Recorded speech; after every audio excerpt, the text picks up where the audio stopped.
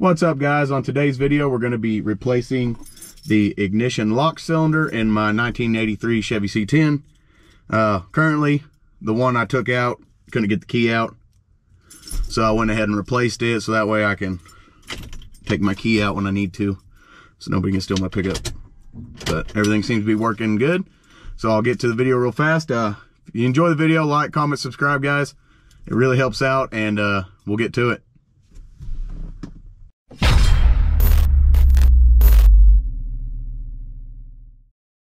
Alright guys, the first step in getting the ignition lock cylinder out is you got to take the steering wheel off. So you're just going to remove your horn cover.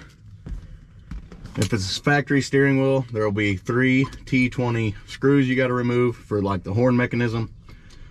The horn doesn't work in this pickup, so you don't have to really worry about honking the horn too much. Basically, once you get these 3 screws out, the horn like mechanism will come out. Be a little plate you'll have to get out of there. You'll have to remove the steering wheel nut, which is a 13/16. Then you are going to need a steering wheel puller. I just went and bought a cheap like $15 one at O'Reilly's. It's I think the bolts are 5/16 with an 18 for thread pitch.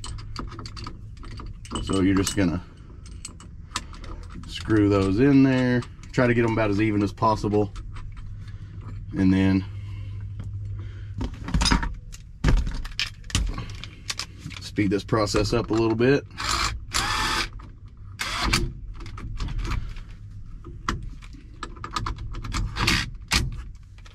And then I'll go back to the actual socket so I don't break nothing. But the steering wheel's locked, so it should be pretty easy to come off. You're just gonna slowly start to turn it until it pulls it off the splines. Easy as that. Once you get the steering wheel off, you're gonna have like a little plastic cover for the lock plate. So you should be able to just take like a flathead screwdriver, kind of go around the edges, prying it up. This one's been off a couple times. I've had to fix a couple things already, replace the bearings. The other specialty tool you're going to need is this lock plate compressor. Basically, it'll just thread on just like so. And then you will turn the nut till it compresses it, where you can get the like little snap ring out of there. It's kind of a pain sometimes. I like to use just a little pick, like a hook pick, grab it that way, and it comes out pretty easily. Just a simple, basic little hook pick. Should be able to kind of pry up on it, grab it a little bit. I think these are honestly supposed to be replaced every time you remove one. That's kind of what holds everything together. So once you get that off there, you can back off your lock plate nut.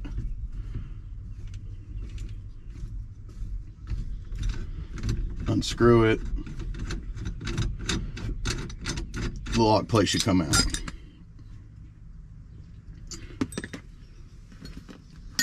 Here's that little snap ring. So snap ring,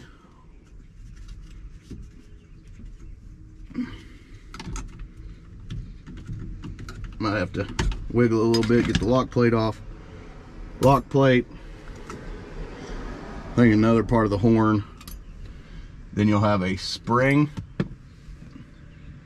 and a little retainer for like the presses down on the bearing. Alrighty, so now you're going to need to remove the turn signal switch indicator thing. It's just 3 Phillips head screws.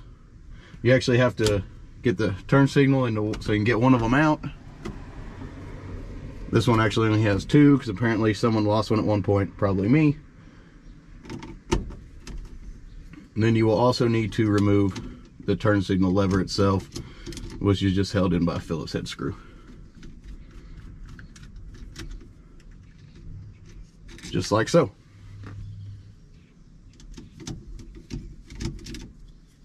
And then you should have enough slack, you can just pull it out enough, get it out of the way. And then the ignition lock cylinder is held in by a pin. It is just Phillips headed as well. Now this is very important, so you don't want to lose it. So use a magnet, or I'm just going to use a pair of needle nose pliers. Grab it out like so. Okay. Now I think it's recommended to get the ignition lock cylinder out that you turn it all the way forward, and then it should just slide right out. So to put the new one in, we're going to turn it all the way forward. Sets up in a little groove.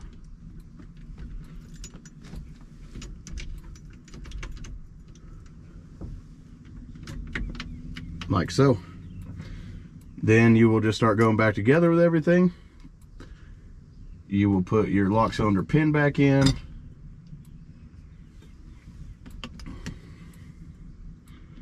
Tighten everything back up. Make sure it cycles well.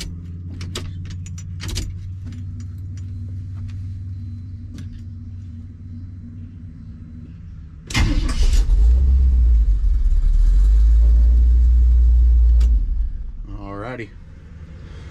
Now we can start going back together with our turn signal, like cancellation gear. I think it's called a turn signal cam. Could be wrong about that, but I'm pretty sure it's called a turn signal cam. So you get it in place, run your screw back in,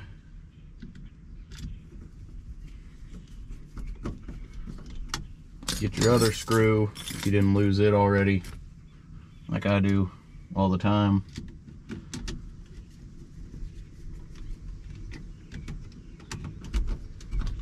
And if you don't have enough room to get it out, you can always disconnect it at the base of the column and just pull it out that way.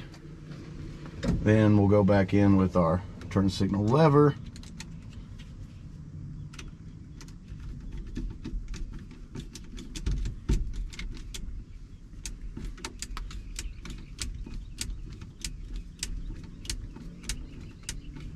Once we get it in, make sure everything works, and we'll just start going back in reverse order.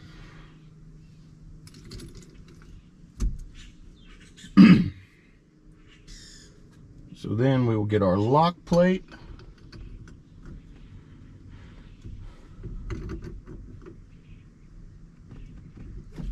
Kind of got to fiddle with it till it starts to go on there by itself. Don't want to force it on there. There we go.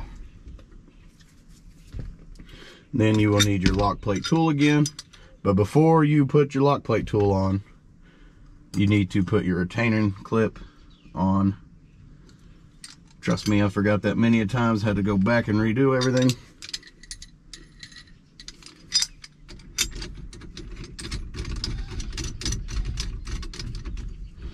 Once that's screwed on, you can start just sliding your nut down for the mechanism.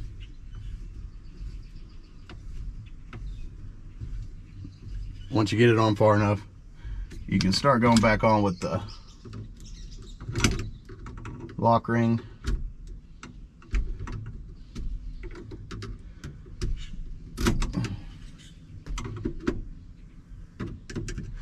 Once it's on, back your nut back off of the lock plate compressor, unscrew it, kind of line up your little plastic cover.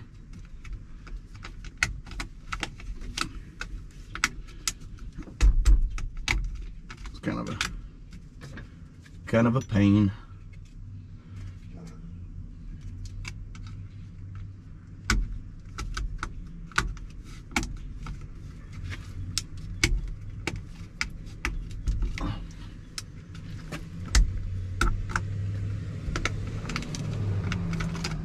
Well, I say that. Now, it actually has a little kind of indentation for here, I'm guessing.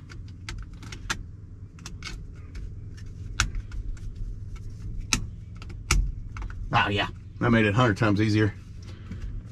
Okay, so now we can get our steering wheel. You're gonna have to take your puller back off.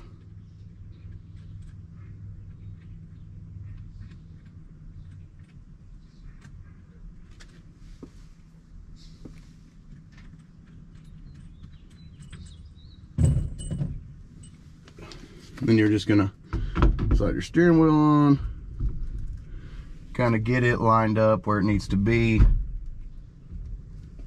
Then you will take your nut. Granted, this probably ain't the best way to do it, but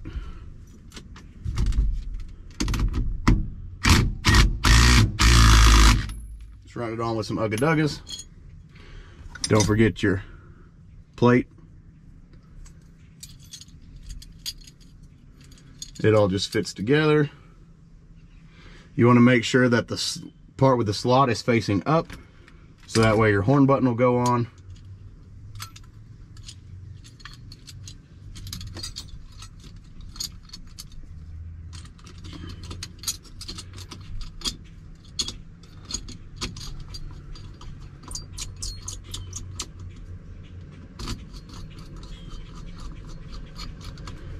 Once you get it on, get your horn button, line the groove up with the top. Then make sure everything's still working.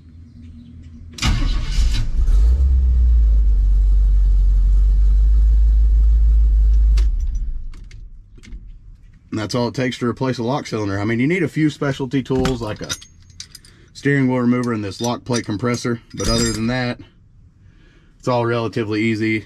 Just take your time, go slow. I've been inside the column a couple times, so I know which goes where. But if you enjoyed the video, guys, like, comment, subscribe, and we'll catch you on the next one.